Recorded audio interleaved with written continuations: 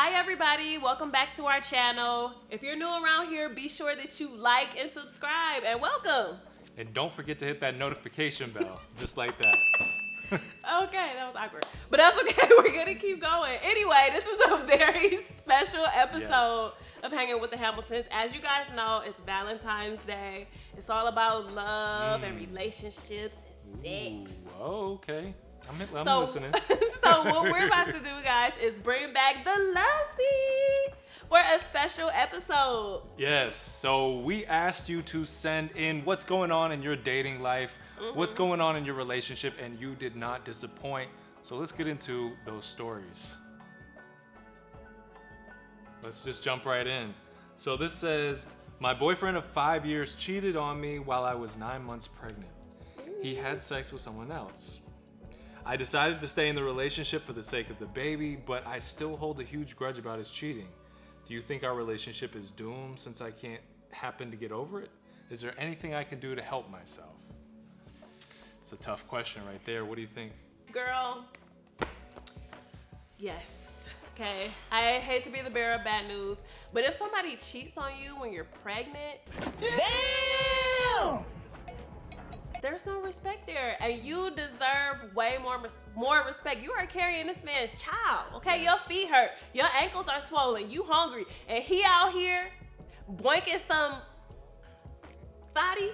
I think not. I absolutely agree. It is ultimately about respect and, you know, to get you pregnant and to then cheat on you. I mean, don't do that to yourself. Get out of there. It's one thing though, when you have a child with someone, it's not so easy to just leave them, right? Co-parenting is a great option. You know, you guys can still love the child and not be in a romantic relationship, I say. I don't know, for me, trust is a big thing, and if I can't trust you, you cheated on me, I just feel like that will always be in the back of my mind, and the relationship would just be real bitter, and that's not healthy. And you want to set a good example for your child, so I say no. I say no, absolutely not. So, the next question is, how do you keep it spicy once the honeymoon phase wears off? Cam? So I think one thing is really important is novelty. And that means going on dates to new places or, you know, new restaurants, new types of activities that you have with your partner. You know, we did like that indoor skydiving.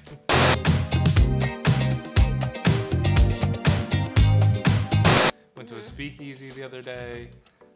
Just doing different experiences, traveling. We took a spontaneous trip to New York City. I feel like adventure for me personally is always a good way to like get those endorphins. Is that the right? Yeah. I was about to say endomorphs. That used to be a show. I think that's Animorphs. Animorphs. That was a good show.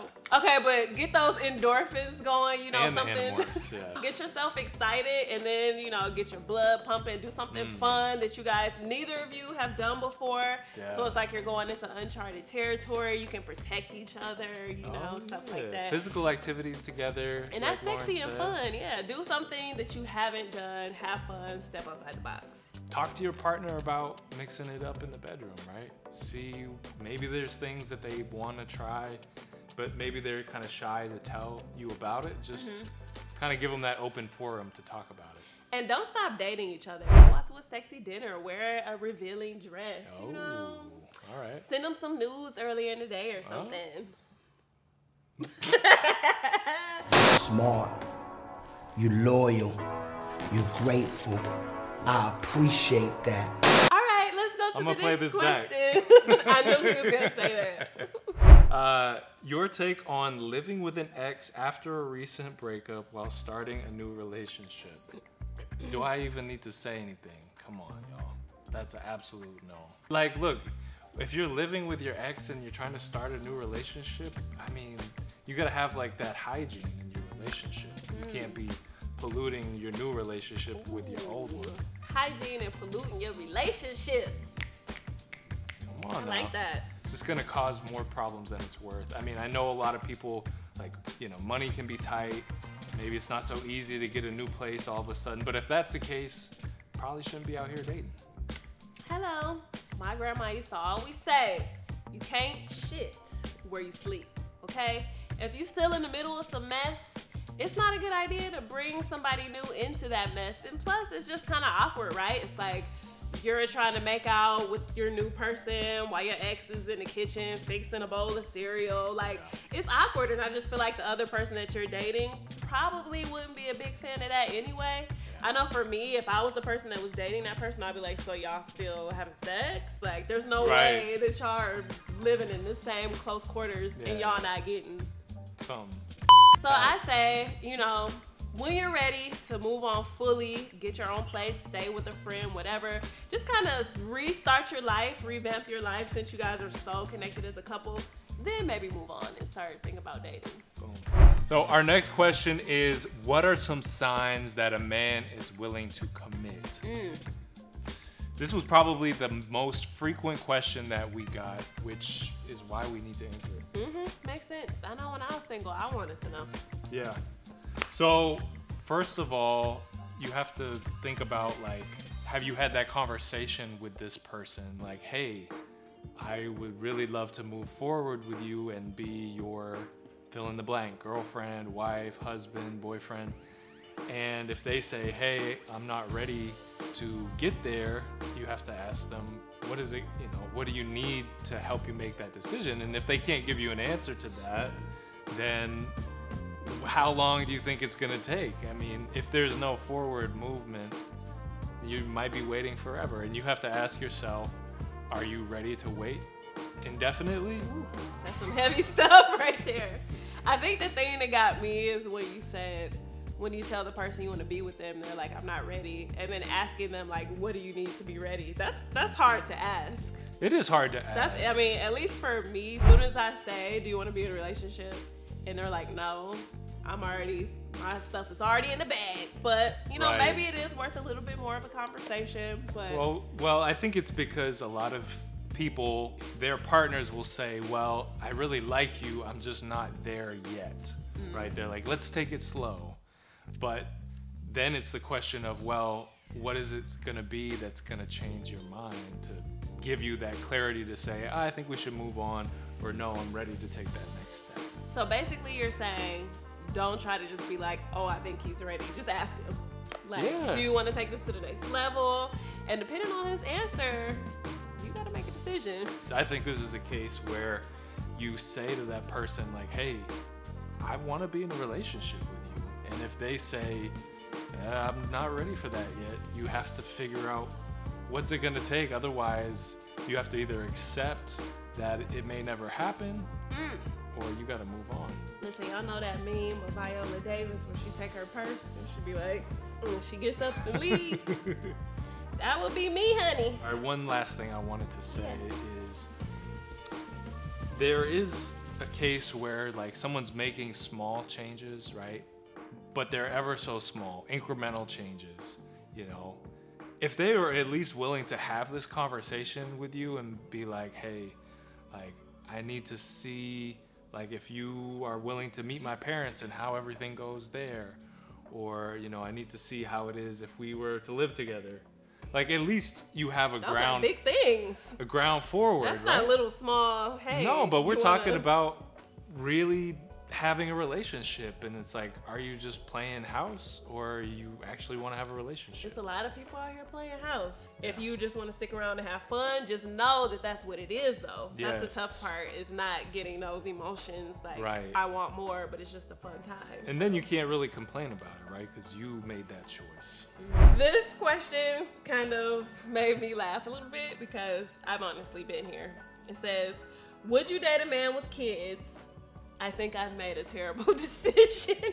My first boyfriend had a child, and I swore from then I would never date another man with kids. But that gets more and more difficult the older you get. You know, people are having children younger these days. Yeah. So in the dating world, it's kind of likely, depending on your age, that you may come across someone who has a child. Yeah. Would I date a man with kids? I'm married, and if I was single, well, I'm older now, so I probably would have thought about it. But it's hard because when you date someone with children, you have to keep in mind that the other parent of that child, if living, will always be in the picture. Yeah, I've dated women with children before, and it's a similar thing where it's kind of like what we're talking about with the commitment, right? It's like you already know it comes with an additional layer of commitment. And I think I realized very quickly in those cases, I was younger then, but in those cases I realized very quickly I'm not ready to commit. You know, even if I don't have to play the role of a father, it's still a lot of responsibilities, and it will, if the relationship gets more serious, that will come to bear where you will have to contribute to that child's life. It could be a blessing to the child. I feel like if you're in a relationship with someone and you love them enough and they have a kid, that you kind of want the best for that kid too, which would be a good co-parenting relationship for everybody. I don't want to speak for everyone. I mean, we're just sharing our experience because I know people personally who have fallen in love with someone who had a child or children, and they're very happy in their relationship. You know, they became the father or the mother to those children in many ways, and it's a beautiful thing. This question, I wasn't expecting it. I didn't see this one. Oh man. Tiffany slipped this one in here. This is very funny. Is it wrong for me to forgive my boyfriend because he said shut the fuck up in an argument or fight? He apologized. I mean, how did he say? Shut the fuck up. It's not funny. It's not funny. I mean, it is funny. It's funny to me because I feel like we've all been there, sis. You're not alone. I feel like... Well, we've never said that to each other. I mean, we've said it without saying it. I mean, not everybody. Like that. I mean, saying it like this is a little aggressive. Yeah. Yeah. But yeah. How aggressively did he say? As long as it wasn't like on abusive terms, like it wasn't like super verbally abusive, and it wasn't, you know, it wasn't abuse following that. Maybe it was a heated moment. You know, sometimes I feel like that's something you can forgive. Be like, okay, you were upset or whatever. But now if he does it all the time, then that's something y'all need to revisit. But was it insensitive for us to laugh into that? It was just funny. Well, it just, I think we pictured a funny scene. If I told you to shut the fuck up, would you forgive me? Not for a long time. Really? Well, it depends. Maybe it depends on how you apologize. Well, as long as it wasn't abusive and he said he'll never do it again, I guess. And, you know, people make mistakes. Sometimes people get emotional and they say things when they get upset. Yeah. That doesn't mean you should throw the relationship away. Right. Like we said, we need more facts. We don't know what happened prior to him saying. Did he say it in front of your family? Was it just y'all? Is it a pattern? Did he say it in, you know, it's like, we need more facts. Because this is kind of connected. It says, should I keep waiting after 6 years for him to propose? Damn. I'm sorry. So what does he say when you say, hey, I want to get married? Does he just say, I think we should see how this goes? Because I feel like 6 years is probably enough time to figure it out. So try to figure out what it is, like kind of what we were talking about earlier with the commitment. Like where is that gap? Like what is the questions in his mind that are swirling for him to figure it out? Yeah, I mean, 6 years is a long time. You know, it's like, what could he be unsure about at that point? I mean, you guys have gotten to know each other quite a bit. You probably live together, possibly. 6 years, that's longer than we've been married. Mm-hmm. So, you know, it depends. If marriage is that important to you, sis, or sir, then you need to, like, let that be known. And if it's not that important to your partner, then, you know, maybe you guys need to figure out if the relationship is more important than actually just saying that you're married. And are you okay with that? Do you need to be married? Are you happy as things are? Here's one that says, what are some things that should be included on the list for a partner? So I feel like the list for a partner is kind of different for every person, right? Because everyone has their things that they're looking for. Everyone has their things that's prioritized. So it's kind of hard to just have a general thing. But if I was to name a couple items that could be general, I would say respectful. I would say What you said? Yeah, respect is number one.